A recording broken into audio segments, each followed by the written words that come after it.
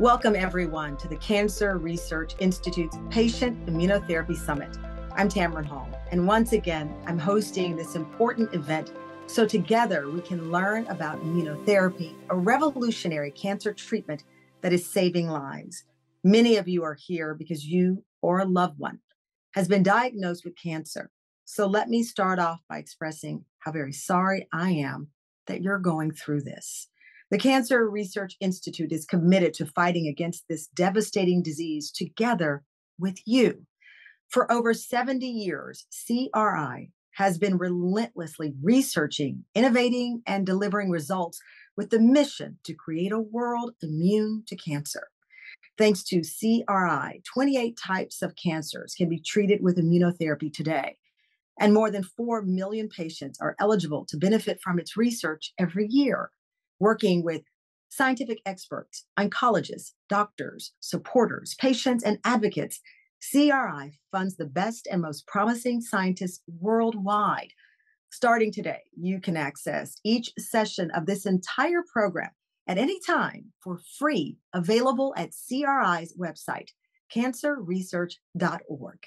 The Cancer Research Institute also offers free and confidential consultations in English and Spanish to explore your treatment options and connect you with CRI's navigators who can help you find a clinical trial that may be right for you or your loved one. To find a clinical trial for you or a loved one, visit our website at cancerresearch.org/cancer-clinical-trials.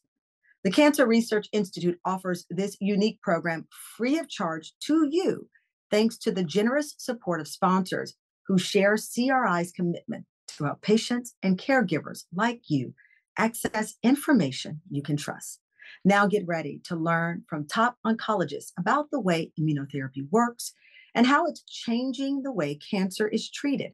You will hear from experts on specific cancer types, as well as those who have responded outstandingly well to treatments.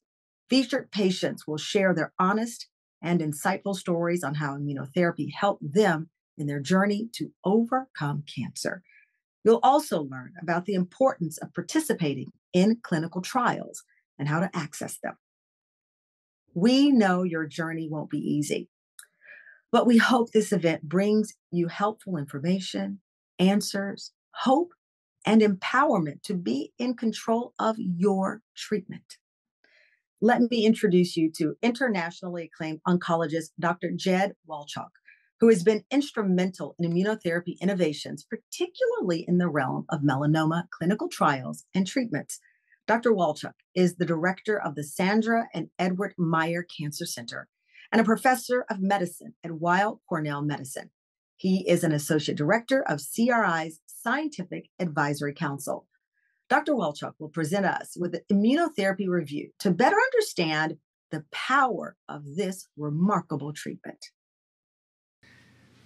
Hello, my name is Dr. Jedd Wolchok, and I'm the director of the Meyer Cancer Center at Weill Cornell Medicine and New York Presbyterian Hospital. I am so happy to be part of the Cancer Research Institute's Patient Immunotherapy Summit. This is a frequent event for me, and I always enjoy it very much.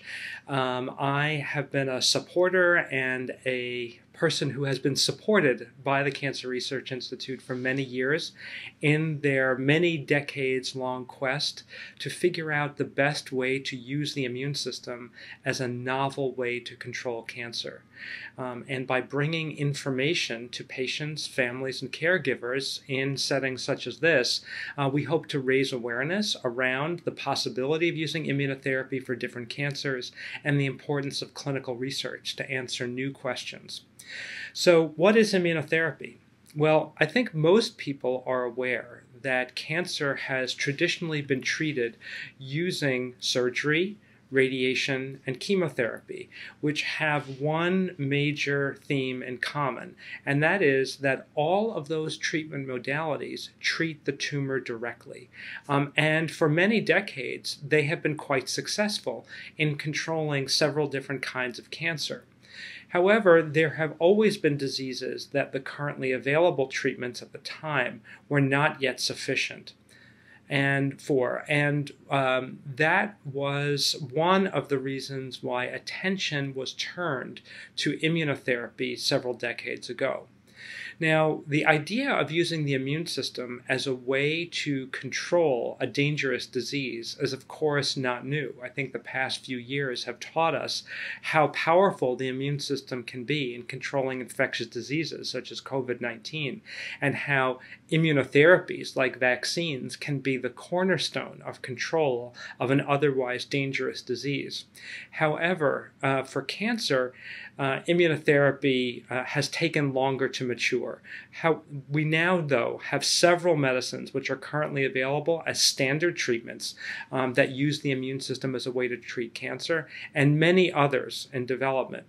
So how do the current immunotherapy medicines work? The way that I like to consider this question is that it is very much like starting your car. It takes multiple actions in order to get your car started.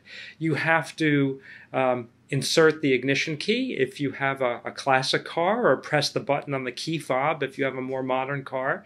You then have to hit the accelerator, and then the car will move. However, once that happens, if you don't have a brake on the car, then I think everybody's headed for trouble. And the same type of analogy is true for the immune system. We have very specific locks or key pods that control the immune system, that turns it on only when it sees a target of interest.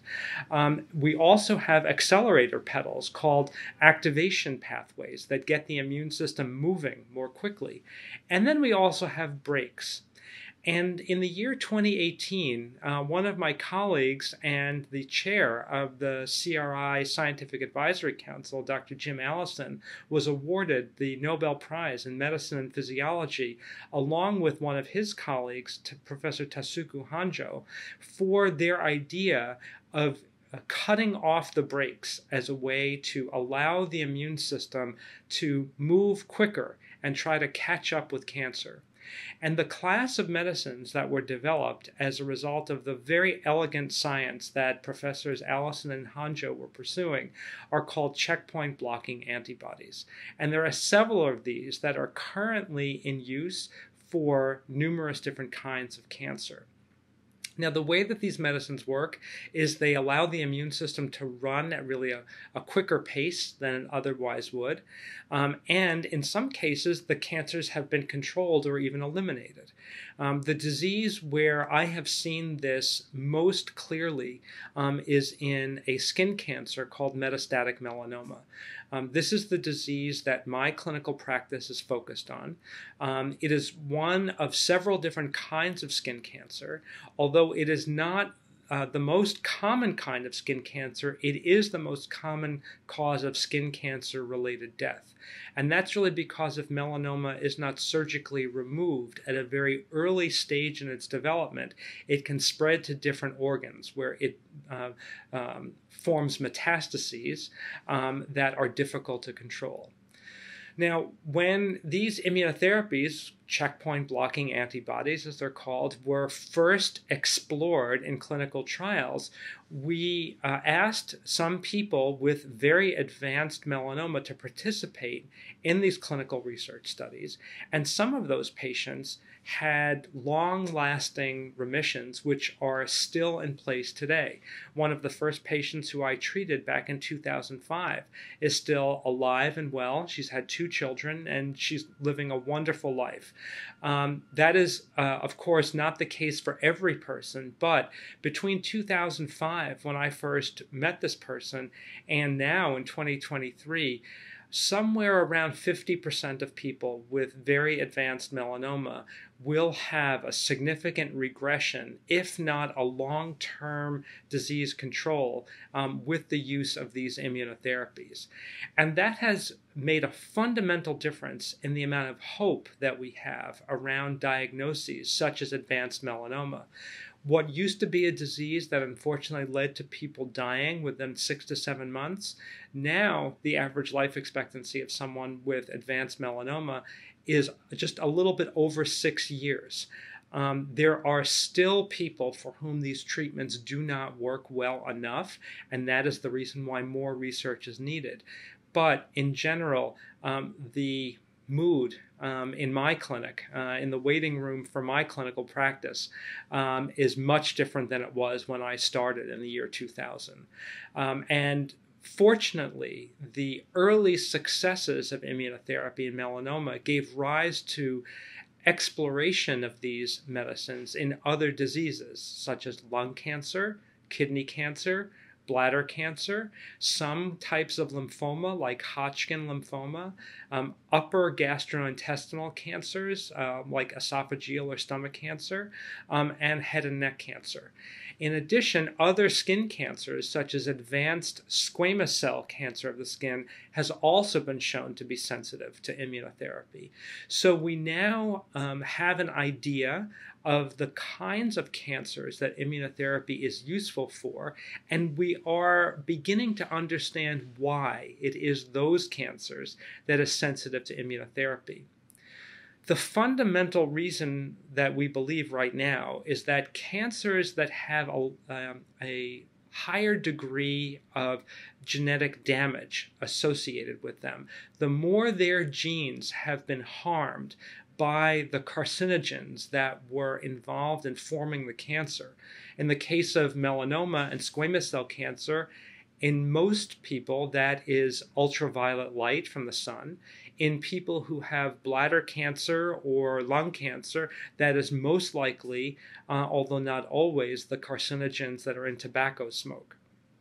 And so the more genetic damage a tumor has, the more abnormal it looks to the immune system. And since the immune system is programmed to distinguish things that look normal from those that are abnormal, say, a virus compared to a normal cell, the immune system is more likely to see cancers that have a higher degree of damage. And therefore, if we give a person an immunotherapy, it is more likely to have a beneficial effect. So that's all, very encouraging news.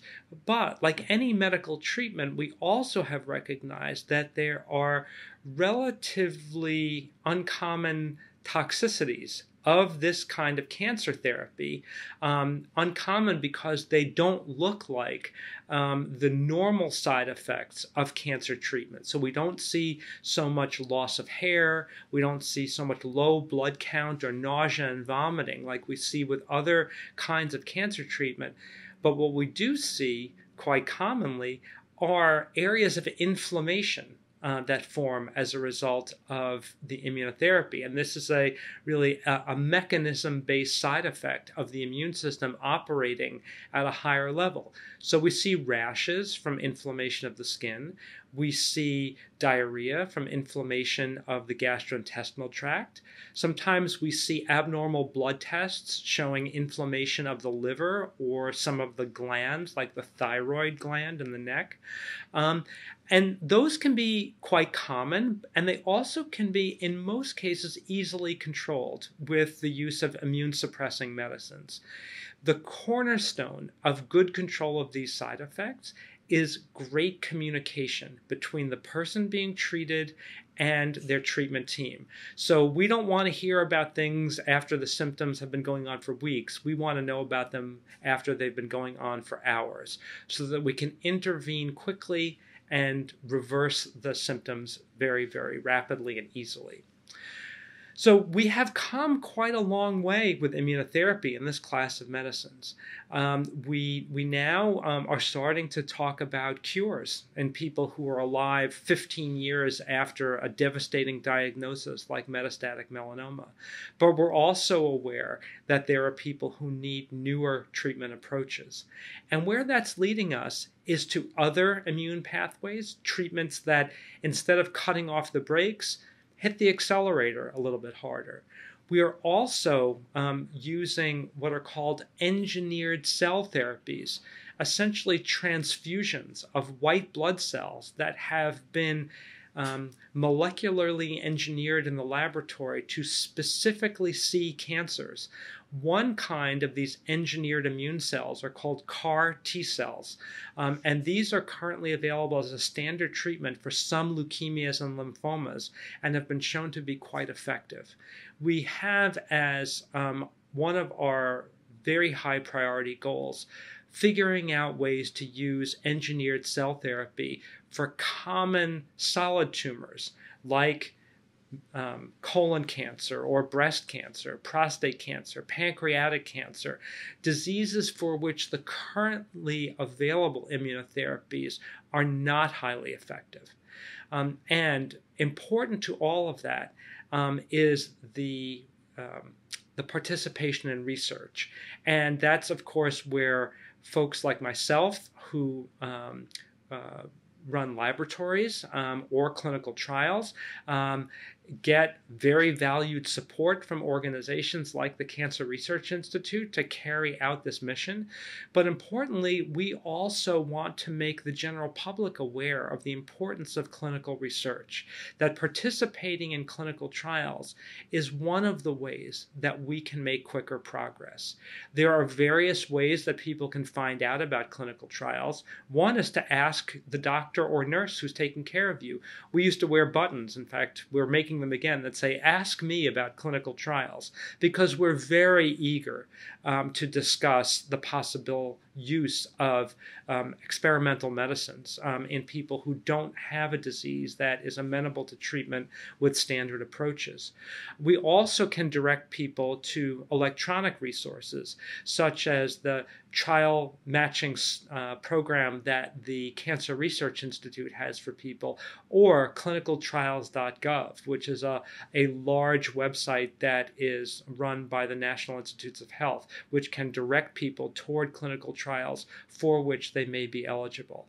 One important concern that people have about clinical research is that they don't like being a quote-unquote guinea pig. And nobody wants any other person to feel like anything other than an equal human. We want people to feel comfortable with clinical research. And as such, almost never do we use placebo-controlled trials anymore. So when someone enters into a clinical trial, you should specifically ask your investigation team whether there's a placebo involved. Still, there are some instances where there is no good standard of care that a placebo might be involved. But most cancer clinical trials, if they are randomized in some way where an electronic coin is flipped that decides which treatment you get, it's one treatment or another treatment, and not so often one treatment or no treatment. Many clinical trials, especially of very new medicines, do not have randomization. You will get the drug. You may get a different dose of drug as the phases of clinical research go on and we learn what is safe. But most clinical trials will involve a person receiving an agent that is being looked at as a potential new treatment for cancer. Again, the most important thing that a person with cancer or their family members or caregivers can do is to simply ask their clinicians about clinical trials.